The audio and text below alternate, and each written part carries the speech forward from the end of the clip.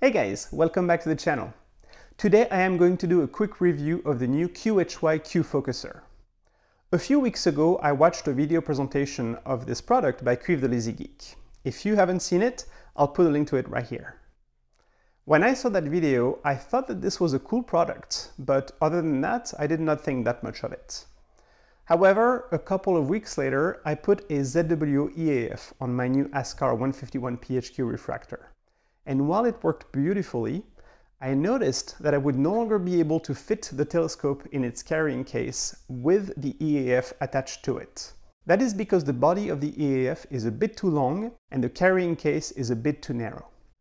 By the way, I really don't understand why the body of the EAF is so long. If you crack it open, you'll see that it's mostly empty. Anyway, this was a complete deal breaker for me. But then I thought about this new focuser from QHY. I looked up its dimensions on the QHY website, made a few measurements, and realized that it would fit in the ASCAR 151 PHQ carrying case with about 5 mm to spare. So I went ahead and ordered the standard version of this focuser from Agena Astro. Not just because they're my favorite Astro retailer, but also because they had it in stock. I paid full price for this item, so this is not a sponsored review. I literally bought this focuser out of necessity. Nevertheless, I will put an affiliate link to this product in the description below. Feel free to use it if you want to support this channel. Alright, so I will spare you the unboxing and the installation of this focuser. You can watch Quiv's video if you're interested in those. What I want to talk about today is my experience with this little focuser and the issues that I've encountered so far. So let's get started.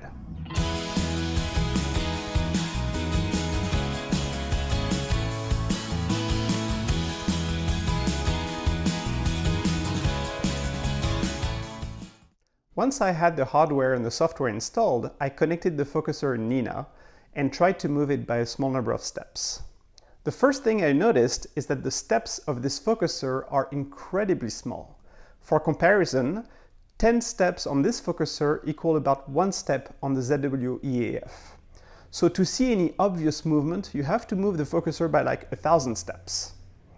Then I figured out that I had to check the reverse direction option in the focuser driver settings dialog, so that the focuser would move in the right direction, basically outward when you increase the number of steps. Once I was able to see it move, and in the right direction, I realized two things. First, the focuser was producing strong vibrations, and second, it was moving incredibly slowly. I am familiar with stepper motors, and I know that they produce vibrations when energized. And by the way, that is the reason why I de-energize the stepper motor in the firmware of my OEG focuser. I'll put a link to that part of the firmware code in the description below if you're curious. But these vibrations felt much stronger than they should have. Then I enabled the high-speed option in the driver settings dialog. And not only did the focuser move at what I would qualify as a normal speed, it was also vibrating a lot less than before. It felt like a ZW EAF at that point. So my first recommendation is to enable the high-speed option. I would also recommend to QHY that they change their software to make that the default and give the user the ability to enable a slow speed option if they really wanted that. I don't know why anyone would want such a slow speed, to be honest. Next, I realized that the focuser was not updating its position while moving. So if you move the focuser by a large number of steps, and it might take a minute to move to that new position, an application like Nina, which pulls the driver every second, will keep showing the same position until the focuser has stopped moving. Only then will the position be updated. So this is not a huge deal, but getting live feedback on the position of the focuser while it's moving is something I got used to with the EAF. And if you operate your gear remotely, I'm sure you like to receive that kind of feedback. Again, if you check out my OEG focuser, you'll see that it also supports querying the position while the focuser is moving. To enable that, I had to structure the firmware code a certain way, but it certainly was not that complicated. And that is something I would expect from QHY. Then I tried to set the focuser limits. So I set the 0 position, That's easy. And then I moved the focuser outward to determine the maximum step value, knowing that the focuser on the ASCAR 151 PHQ can be extended about 108 millimeters. The Q-Focuser stopped at 100,000 steps and refused to go any further. That equates to about 35 millimeters of travel for me, which is clearly not enough. So I opened the driver settings dialog and noticed that the step limit was set to 100,000.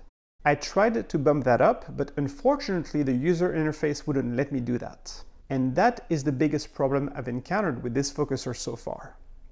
Thankfully, I found a workaround. It's a bit clunky, but let me show you anyway. We are going to use an application called Profile Explorer, which ships with the ASCOM platform. So locate a file named profileexplorer.exe. It should be under C, Program Files x86, ASCOM, Platform 6, Tools, profileexplorer.exe. Go ahead and launch it. In the left pane, locate the key named Focuser Drivers. Expand it, and you should see a key named ascom.qfoc.focuser. Click on that. Now in the right pane, you can see all the options for the Q-Focuser ASCOM driver. In particular, you can see the step limit option. Double-click on the value and set it to 1 million, for example. Then in Nina, or whatever application you use, disconnect the device if you were previously connected and reconnect to it. This is because the driver reads the settings stored in the ASCOM profile only at the time of connection. Now you should see the new limit and you should be able to go beyond 100,000 steps. However, note that you will no longer be able to use the driver settings dialog because it validates the step limit configuration against a hard-coded value of 100,000.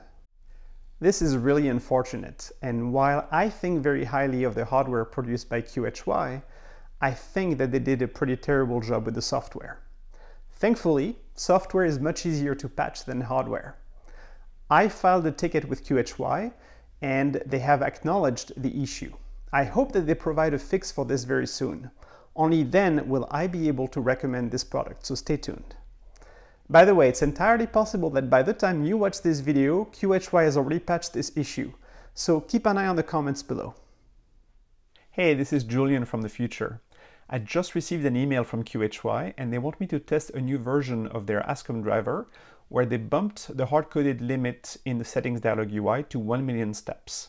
So I will try it out as soon as I get a chance, and if QHY makes this the new official version of the ASCOM driver for the Q-Focuser, I will report back by posting a comment below. It's great that QHY is reacting quickly and listening to customer complaints. On the other hand, they have not yet implemented any of the other enhancements I suggested to them. I hope that they do, because I think this focuser has a lot of potential. All right, back to the review. I measured the backlash of the Q-Focuser attached to my ASCAR 151 PHQ using a dial gauge, and it came to about 350 steps, which in absolute terms is roughly a quarter of that of my ZW-EAF attached to my Astrotech refractor. In general, backlash is not much of an issue because it is easy to deal with in software, as long as it's just not a gigantic amount. The backlash on this little focuser is very small, which is great. One last thing. I connected the temperature sensor and observed the temperature reading. It feels a lot less jumpy than that of the EAF, although that may just be because it rounds the temperature reading to 1/10 of a degree. So if you want to use focuser temperature compensation, I still recommend using my virtual focuser driver, which averages the temperature readings over a 2-minute sliding window, and that makes the value a lot more accurate, which is essential for focuser temperature compensation to work well. So, in summary, I really like the hardware, and once QHY has patched the software and the firmware, this little focuser will be an amazing piece of kit. Alright, that's all I have for you today. I hope that this video was helpful. If you like this kind of content, please click like and don't forget to subscribe. Also, if you want to support the channel, please use one of the affiliate links I put in the description below. I'll be back in a few weeks, so until next time, thank you for watching.